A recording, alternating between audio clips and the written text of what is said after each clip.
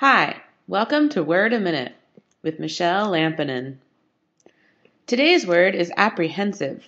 Apprehensive is an adjective meaning fearful or anxious, especially about the future. Synonyms of apprehensive include nervous, jittery, fretful, and worried. Antonyms include unworried, confident, certain, and assured. Things you might be apprehensive about include grades, college, jobs, future, and new experiences. But don't worry, you shouldn't be apprehensive because you're prepared and you'll do just fine. We tend to get apprehensive about things we don't really know about because we fear the unknown. But it's important to try to look past that apprehension and take some risks because you never know how things will turn out.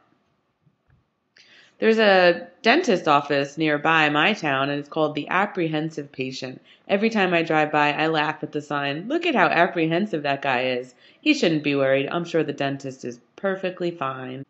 Well, I hope this helped. Hopefully this video isn't making you too apprehensive about learning new words. Thanks for listening.